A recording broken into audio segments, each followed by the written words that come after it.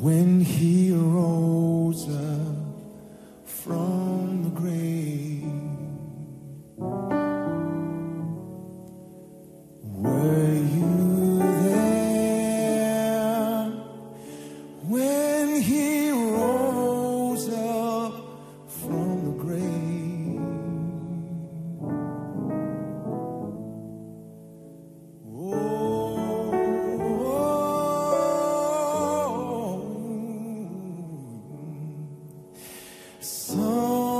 Sometimes it causes me to tremble, tremble.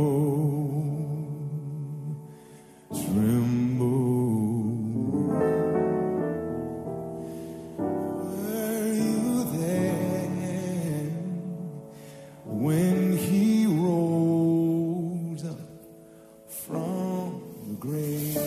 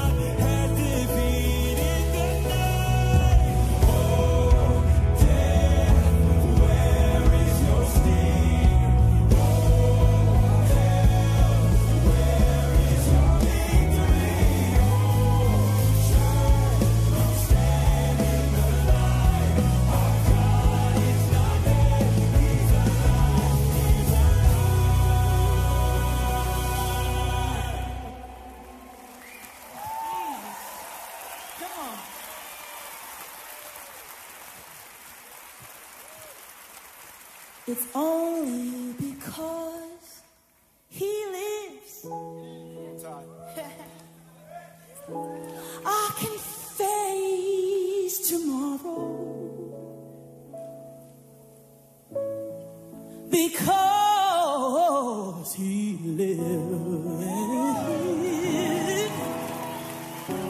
I'm telling you, every bit of fear, it's gone. No more, no more, no more.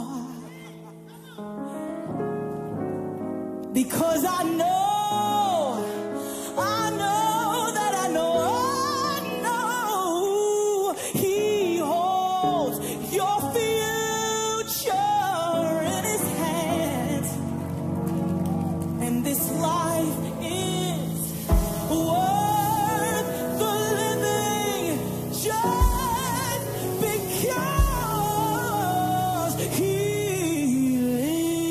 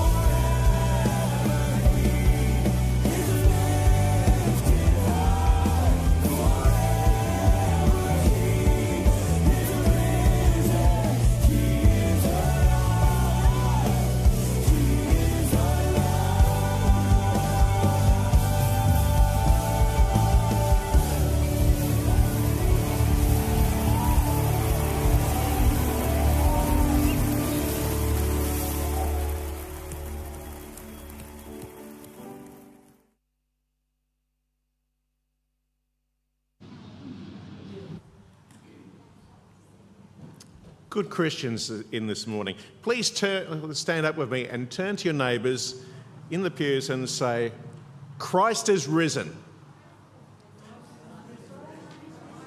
And if you're welcome like this, respond and say, He is risen indeed. Yes, Christ indeed is risen from the grave on this fateful Sunday. Good morning, Sandgate Uniting Church, wherever you may be, as we gather on this most incredible of mornings. We followed Jesus as he walked the Via Dolorosa on Friday, where he was cruelly crucified on Calvary. His death was like no other, as it was one that was testified by the predictions of the prophets.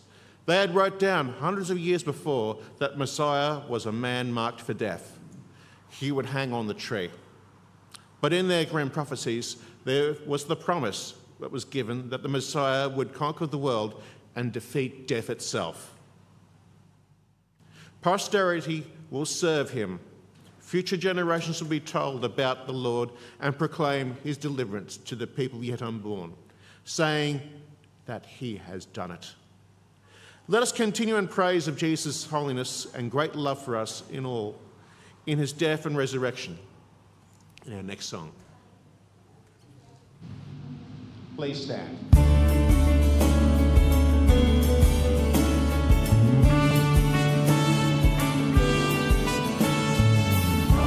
Hallelujah, Christ is risen. Now the storm is cast away. Darkness gone and sin forgiven. On this joyful day of days, songs of hope and love eternal from our hearts to you we raise. In your death and life's renewal, we pour forth our joyful praise.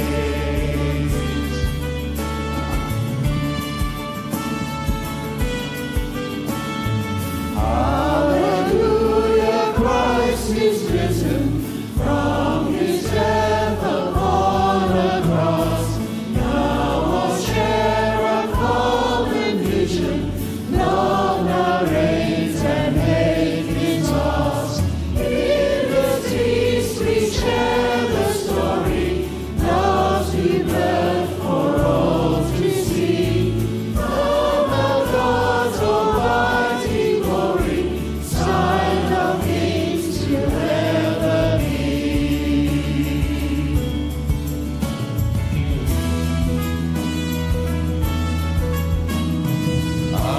Hallelujah, Christ is risen, truth and justice from the grave, and a forth for all who listen, new life from the light he gave. Now with joyful hearts and voices, join as one we share your love.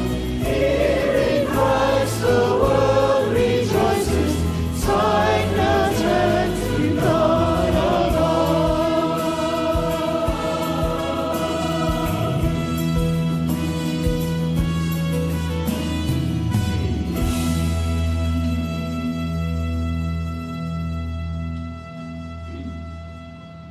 Please be seated. Jesus Christ is risen. He is risen indeed. And in Christ we too shall rise. God's steadfast love endures forever. This is the day that the Lord has made. Let us rejoice in it. The beauty of the day is not that it is new, but that we are being made new. The glory of this day is not that it marks a change, but that we are being changed. Let Israel say, his steadfast love endures forever. Let the house of Aaron say, his steadfast love endures forever. Let those who fear the Lord say, his steadfast love endures forever.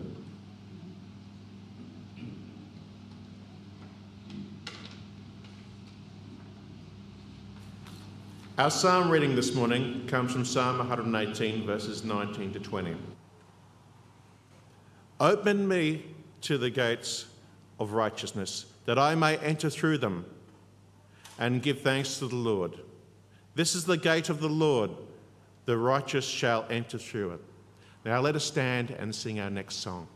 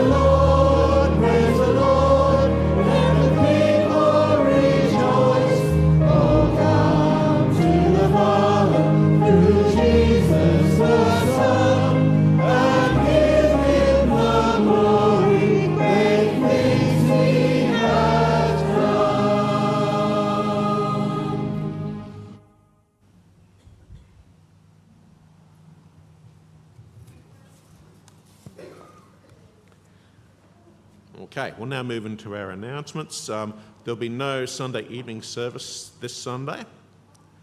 And also, Conversations is going to be on hold until Monday the 15th of April. We'll be resuming at its normal time of 10 a.m. in the church foyer on the 15th. Now, the Powerhouse prayer meeting will be held at 6:30 p.m. on the Wednesday, so please do come along to that. And also, I'm not sure whether we've got to have it we'll have practice this Thursday or not, but they'll practice for the musicians and the singers on 4 p.m. on Thursday when the musicians are available. There'll also be a jam-making workshop at 9 a.m. On the 13th of April. They'll be there to make chutneys and pickles, mostly for the actual Christmas lights that will be turning up in them. But it's a bit of useful information to work with if you want to preserve some stuff as well. Also, there'll be the psychological first aid training course to be held by Sandgate at Fitzgibbon Community Hall on the 19th of April from 9 a.m. to noon.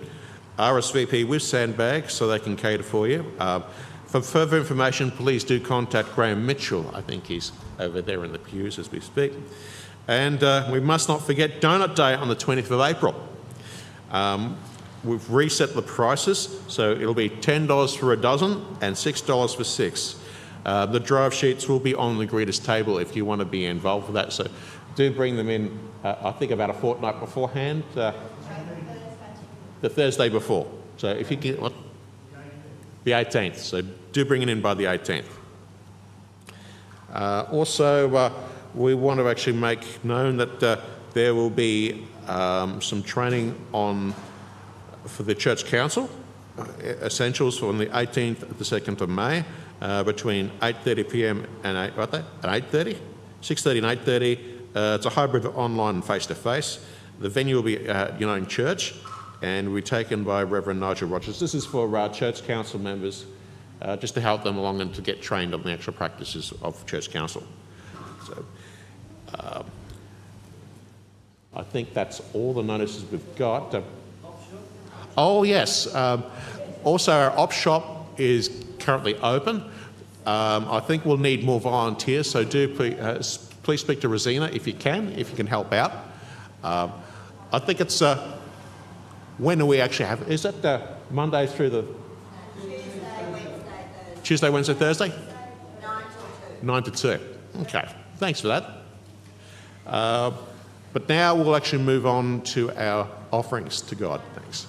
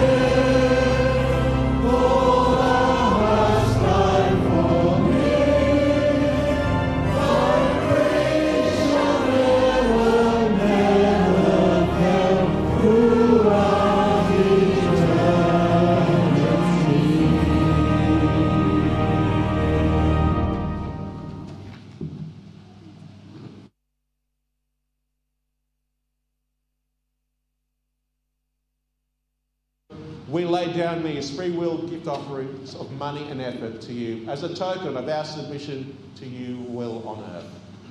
Take these for the spreading of the gospel to the four corners of the earth. Take these crowns as our King of Kings and Lord of Lords, rightful ruler of the earth, conqueror of death and saviour of the many. Amen.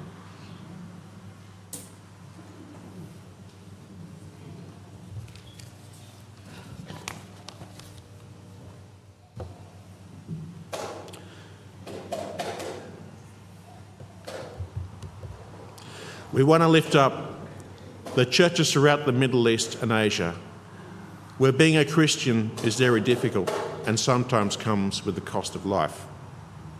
Places like Iran, Pakistan, India, China, and in North Korea too. Pray they are able to celebrate the victory in Christ peacefully. We also want to lift up the nations in war right now, Ukraine and Russia, and in so many places in the Middle East. We ask that your peace settle across these lands in turmoil, and that they may all come to know your name.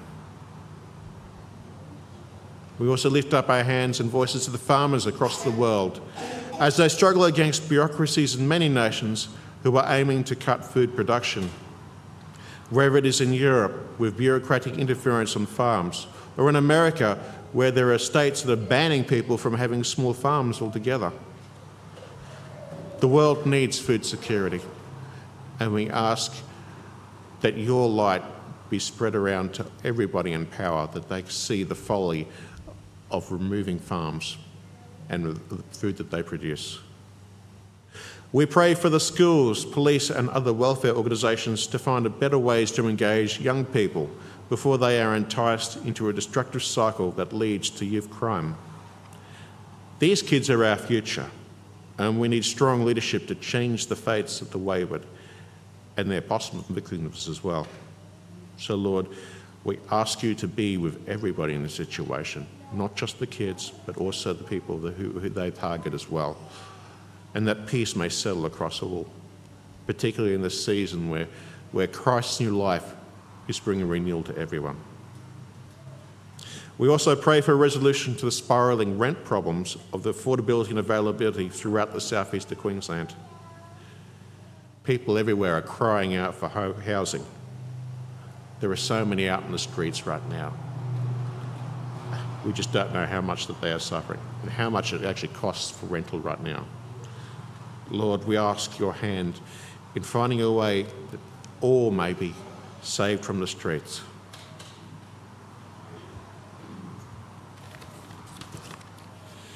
We also want to lift up our voices to so many in our congregation, people like Venice and Barry, Glennis and John, and Linda as well. We also want to think of Kathy and Jean, Carrie and Deb and Gary, and also Megan, and we mustn't forget Ian and Naomi and Barbara and Karen and also June. We want to lift these people up because we know that they're going through a fair bit and illness as well. So Lord, place your healing hands upon them if they need healing, and rest their troubled souls if they are troubled right now. We also are thinking of Reverend Gary and Deb as they take a small break over these next few weeks. You will be thinking of them as they take this small sabbatical and look forward to their return. But I also want you all to take a pause right now to think of someone in your lives who needs a saviour in their lives, someone who needs to hear the good news of Christ's new life. We ask the Lord to work in their lives, to nurture their hearts, so that faith may be planted in their lives too. We ask all these things in the name of our wonderful Saviour, the one who came back to life today. May he bring life to them as well and to all the world. Amen.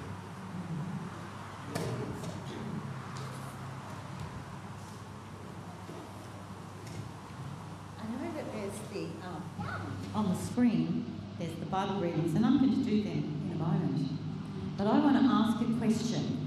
Who, and the children, you can tell me in a big voice, who had chocolate for breakfast?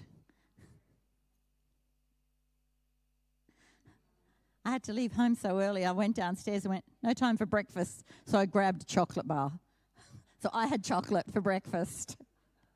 And I called in on my children to give them an Easter greeting this morning.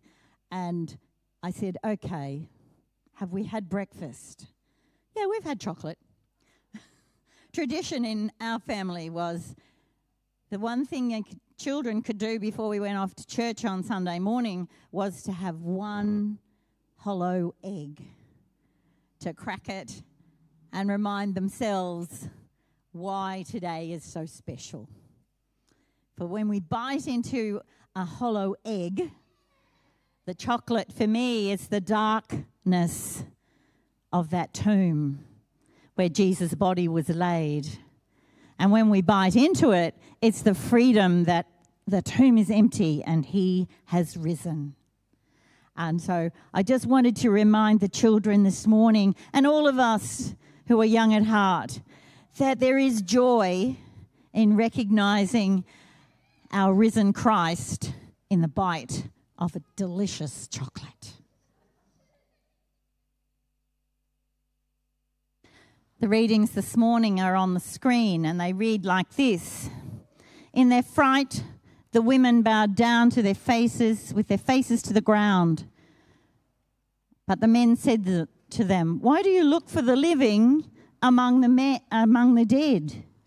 He is not here. He has risen. Remember, he told you while he was still with you in Galilee." And then in Hebrews it says, "We have this hope as an anchor for the soul, firm and secure. It enters the inner sanctuary behind the curtain, where our forerunner, Jesus, has entered on our behalf." And the words of Psalm 16, "You make known for me a path of life. You will fill me with joy in your presence, with eternal pleasures at your right hand." The joy of Christ is so with us this day. We're going to hear from two members of our congregation this morning about their faith journey and their walk with Christ. I want to introduce you to, I'm sure everyone knows this name. You may not know who it is, and you might just recognise this lady when you see her, and then you'll know her name. And then we have a gentleman going to share with us as well. So firstly, I want to introduce you to Helena Pierce, and then Jeff Litchfield will follow. Thank you.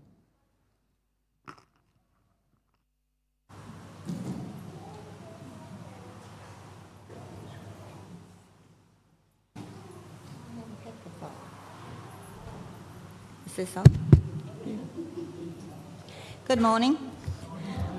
This is not my usual thing, so bear with me. Back in 1956, we emigrated from Holland to Australia. We lived for 6 months then at Waco and then moved to Zilmere. Now, I don't know when exactly I started at the Zilmere Church of Christ, but I do remember that for all of my youth and everything, that we were very active in the Zilmere Church of Christ. So I have been with the church and everything from very young. Anyway, when I got married, of course, things changed. And we couldn't find... My husband was Anglican and I was Church of Christ, and we could never find a church that we were comfortable in. We had our faith, but we would go periodically on and off. So that's what I did for 50 years until he passed. But when he was... but God was with me all this time, and in the last few years, about 4 years ago, when I had to become full-time carer for my husband, and it was COVID, so I sort of really just stayed home because we were told that if he got COVID, he wouldn't survive. And so I stayed home with him, didn't do much else or anything, go out much, only shopping and that. And then the last 12 months, of his life, it was full-time care, 24/7. He could not be left alone. Anyway, October 23, he had to go into a nursing home, and we lived out at Launton. So in the October, the only spot available was Regis down here at Sandgate. So at the same time, our lease had run out on our house, and they were not renewing it because they wanted to do some renovations, so I had to move. So while I'm getting him settled, I had to find a place, and I found a place at Deagon, a one-bedroom unit, and I moved to Deagon because this is the area I wanted, so I was only 5 minutes down the road from him. So with that, God got me to Deagon. I went and visited my husband. I used to pray for his release of pain. He was in so much pain. He just got worse that he could not walk. He had to be hoisted and things, and that did not go down well with him. He was a very active man, and he just couldn't do anything.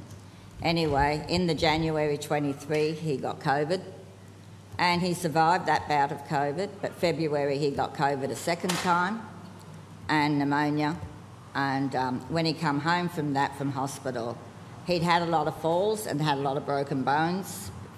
Since the October, he had fractured his neck, nose, cracked his ribs, broke his wrist twice, and but he was... we always had the faith still, and so I used to just pray that God would release him from his pain. And in February last year, and that it was merciful that God did release him from his pain, and he passed away with his family beside him. But after the service and everything, and everybody going back to work because the kids were all around me and everything for the few weeks, and I just sit there in my unit and think, I need a purpose in my life. And I put it out there and I prayed for a purpose in my life. Because my last 3 years had just been looking after a husband, and he was no longer there. And what do? I didn't know what to do anymore. I was a person who loved coffee mornings before COVID. Saw this sign up here every day I drove past to go to Regis. Conversations, coffee morning. So I thought, well, okay, I need to do something. I have to make the move. Won't happen to me unless I go forth and do it. So I come in on the Monday morning to Conversations, and I was greeted so warmly by Margaret, Niethe and Marie. Bless her soul. And I was just made to feel so welcome. So for a few weeks then on a Monday I would come to Conversations, and it was really good. Only about half a dozen of us, but it started my purpose. I tried a couple of other things because I was networking, so I went to a networking group. I went to a crystal coffee morning for crystals. They got a bit too heavy for me though, so I backed out of them. They sort of worship different things to what I worship. And but this seemed to be like I was coming home. So I come to church, and the first Sunday I come to church, who's the greeter? Niethe. So I knew her, arms around me, welcome, sat with Marie in church, and I just prayed and thanked God that he drew me here. And Gary keeps telling me it was all done for a reason. You know, Rick went to Regis, so I moved to Deagon, and I come to Conversations. My son bought me a unit next door, so I live next door now, and I only have to walk to church. Sometimes that's a blessing, and other times it's not quite a blessing, because I'm called on a bit more often than what I thought I would be. But then, yes, and I got to know Gary, and Gary found out that what I had done, accounts and things. So here I am now, treasurer, fully involved in this church. Tell me 12 months ago, and I would have said no, never. I wouldn't be doing all this. And yet here I am today, and I just thank the Lord for that. And I have a real purpose in my life now. I am very involved in this church, and it is amazing because I've only been coming here, about 9 months. But I felt like I come home. The warmth and the welcome from everybody here was just amazing. And I really felt like I have just come home and I'm just fully involved. So, thank you.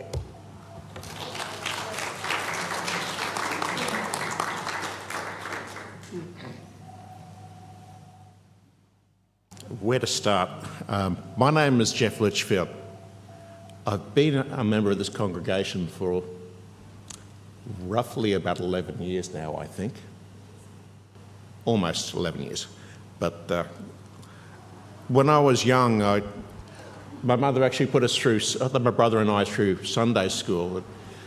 But we only were there for like a couple of years, but we moved away into a different area, and life takes you in a different direction. And though not a really wild child, I was still far from God.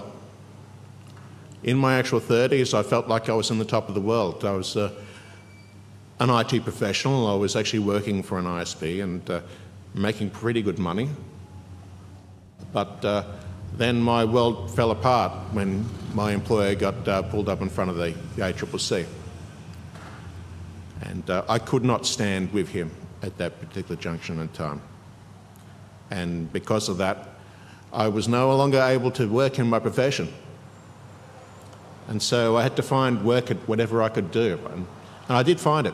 I found myself a factory job. From being a professional down to a factory job. I worked hard. And in that hardness, there was a chance to sweat and to get past the pain and to let some things go. But there was that moment, would have been like almost 12 years ago right now. It was a winter's day, and I was working alone. Everybody else was up in the sewing room of this particular factory I was in. And a despair came over me like nothing I'd ever experienced. Completely soul-crushing. I was in complete depression. Then something from outside of me touched me. And I knew it was the Lord. He gave me words. And those words filled me with so much hope. But with so many questions too. I had to go find out what that was about. But I know that the Lord himself was protecting me from the hardness of that year as well.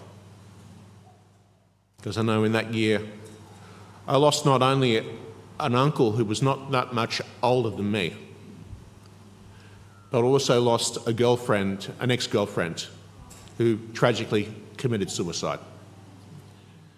And I know that if I had not taken that initial path towards Christ, I would not be here.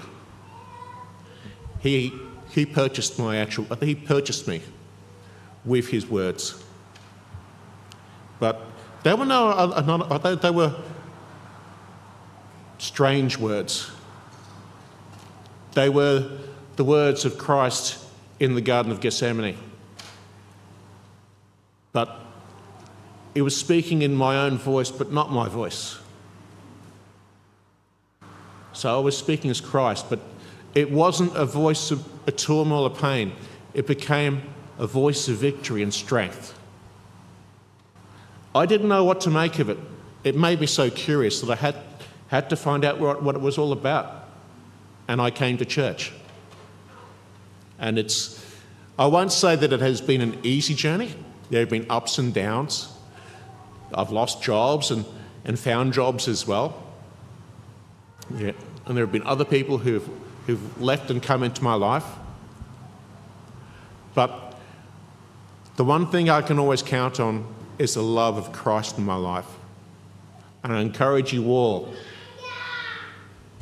if Christ reaches out to you to put his hand on your shoulder, to take it, to run with it, because it is a good life. It is the best life that you can actually have. And even though I know Christ has got a lot more battles to fight inside of me, because there are times when I feel like an imposter, and I will admit that right now. There are times when I feel like a real imposter at times. But I'm working through it with Christ. But I know he's here for me. And I know that he has won the victory of life and death. And I can find new life in him. And I know that all of you can find life in him too. God bless.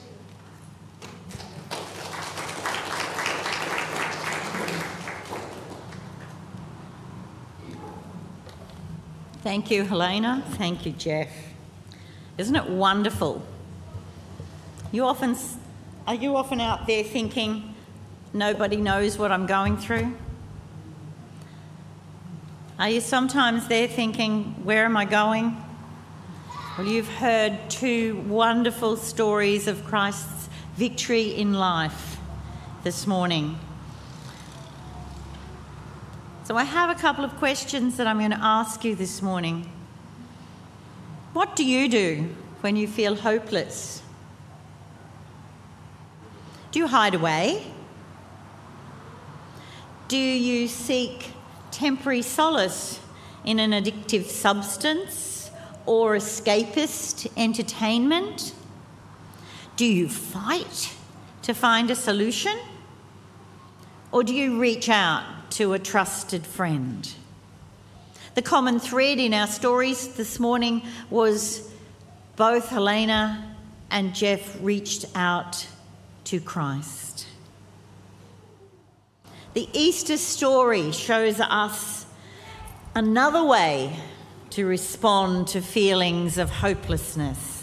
It finds a path to hope by approaching Jesus.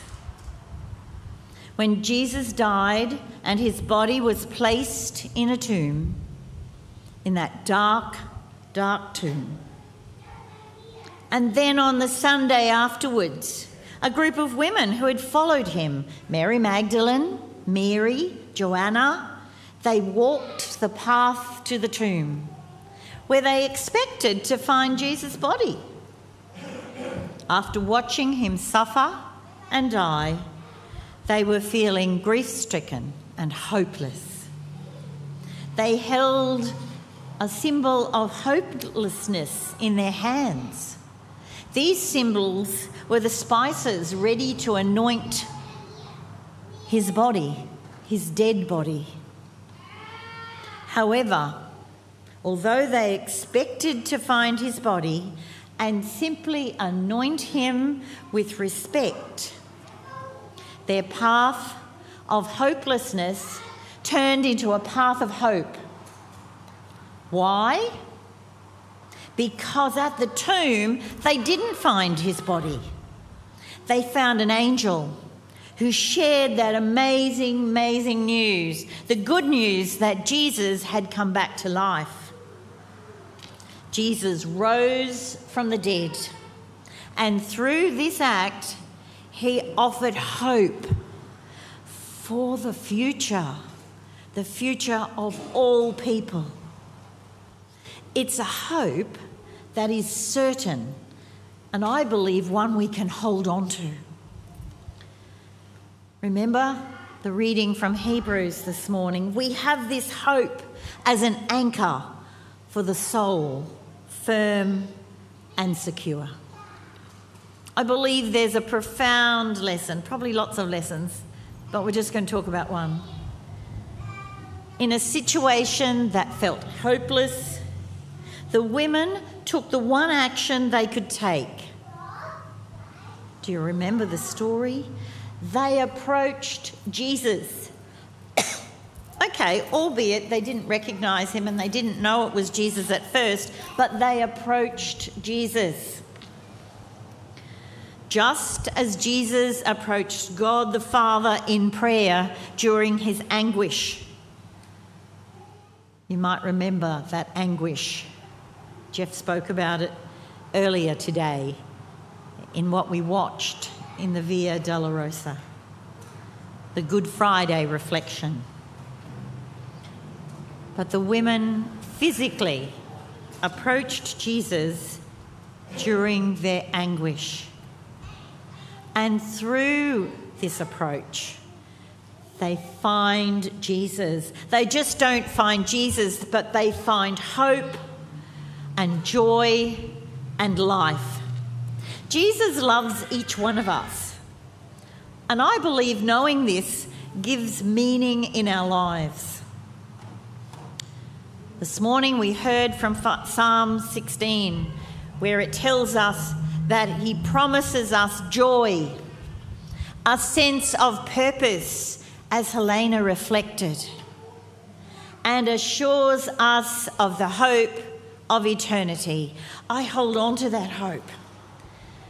I speak of it often to people. I have seen that hope for a future on the face of my dying husband. I've seen that hope for eternity in the smile he gave as he left this world.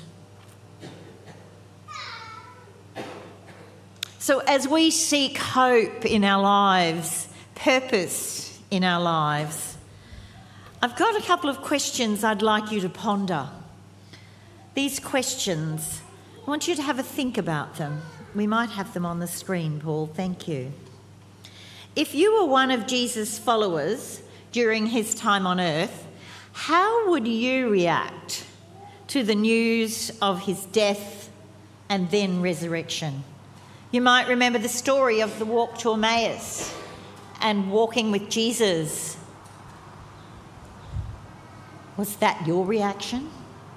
How does knowing Jesus offer you hope and a purpose make you feel? We heard this morning for Helena, it's joy. And then how can you walk that path of hope this Easter season?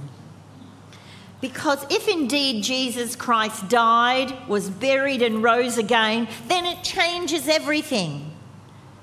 I mean, death is defeated. It means that Jesus can do things. As we read in Scripture, he even appears and disappears at will. So in that first question, how do you think the apostles reacted to their Lord's resurrection? How did they know it was him? Did they doubt? We know that they did not believe the story conveyed to them by the women who had been at the tomb. I guess I wouldn't have believed it either after seeing someone I loved, respected and watched killed brutally on a cross. These men were distraught, afraid and unsure. Really, it's one thing to raise someone from the dead, and Jesus did that, we know. But raising oneself from the dead? Hang on a minute. A common theme among the Gospels is that the apostles did not understand Jesus' predictions of his own resurrection until after the resurrection. We have the blessed joy of being Easter people, a people born after the first Easter, and yet so many of us struggle to believe. When Jesus appeared to the 10 remaining, remember the story, Thomas wasn't there, and Judas has already sadly committed suicide. Jesus simply materialised in front of them in a locked room, windows and doors closed and locked because they were afraid. He looked different and they thought he was a ghost. But when he spoke to them, they recognised him. Just as Jeff said to us this morning, when he heard that voice, he knew it was Jesus speaking to him. We're told that Jesus appeared again later when Thomas was with them. Thomas, who refused to believe the testimony of all his friends, What did he need? He needed to see and touch those wounds for himself. Is this you? Would this be you? Do you hold with the seeing is believing context? Or do you believe the gift of the written word in our scriptures? When Jesus ate with them, they felt his breath. Clearly demonstrated he wasn't a ghost. He looked a little different. And at first, nobody recognised him. We read several accounts post-death, appearances that people didn't recognise Jesus until he speaks with them. So here he is, appearing and disappearing at will. How often do we not recognise when Jesus is with us? Once, give the apostles credit where credit's due. Once they processed the fact that Jesus was resurrected, they became filled with joy. Imagine seeing someone you love and admired come back from the dead. Right now, I'm not really quite sure how I would feel or react. Have you ever wondered what you might say if faced with the living Jesus? There's been times in my life when I've been in a meditation and felt sure when I'd open my eyes I would see Jesus. But what would I say and do? I've still yet to find out. I believe that if the apostles had any doubts at all about Christ's divinity before, it was then that it was erased, when they finally processed that Jesus was alive. So the apostles went from being fearful and afraid, being in hiding, locked in a room, to boldly preaching about Christ. So if we went to the next question, I can only answer that question for me. When I know Jesus is with me, which I walk in his footsteps every day, I believe, I feel cared for. I know in my heart that God has a plan for me. I may not know what it is, and, sometimes I don't know much at all. However, what I do know is when I surrender daily to God, he takes care of whatever it is that I need to accomplish. I now have no guilt in my life. I have no fear of death. I will walk a path that Jesus draws for me each and every day until he claims me home. And I believe with all my heart that this is the power of Christ in me. Do you ask Jesus daily to be Lord of your life?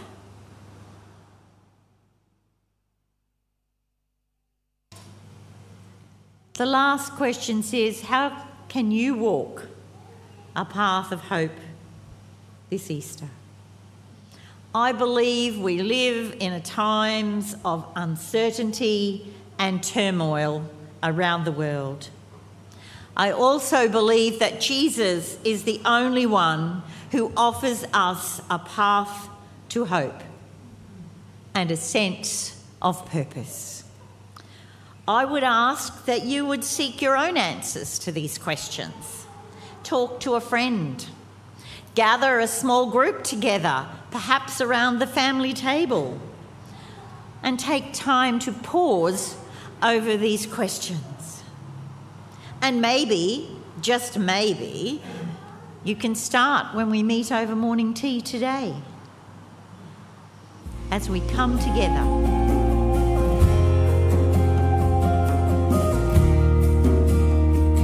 Christ alone.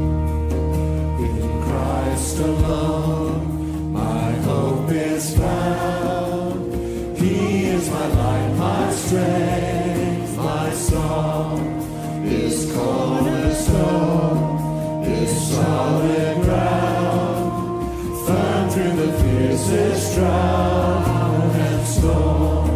What heights of love, what depths of peace, when fears are still, when striving cease, my comforter, my all in all.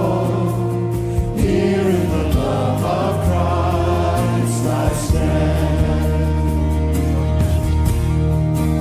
In Christ alone, who took on flesh, fullness of God in helpless pain, this gift of love and righteousness, scorned by the ones he came to save, till on that cross as Jesus died, the wrath of God was satisfied, for every sin on him was laid. Here in the death of Christ I live.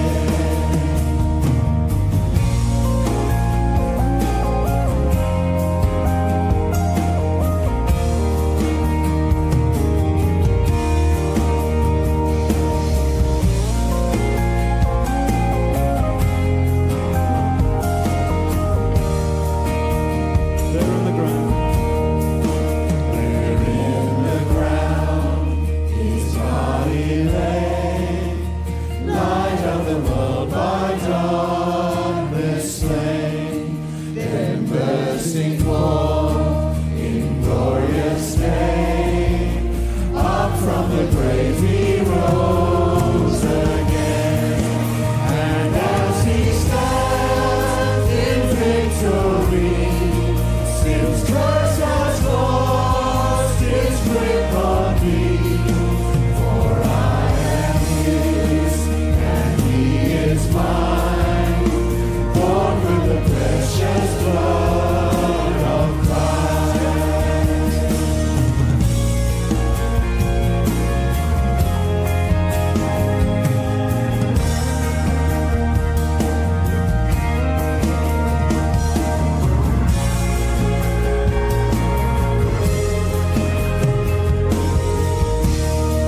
No guilt in life. No guilt in life. No fear in death. This is the power of Christ in me. From life's first cry to final breath, Jesus commands my destiny. No power of hell, no scheme of man can ever pluck me from his hand. Till he returns or calls me home, here in the power of Christ I'll stand. No power of hell, no scheme of man can ever pluck me from his hand, till he returns or calls me home, here in the power of Christ I'll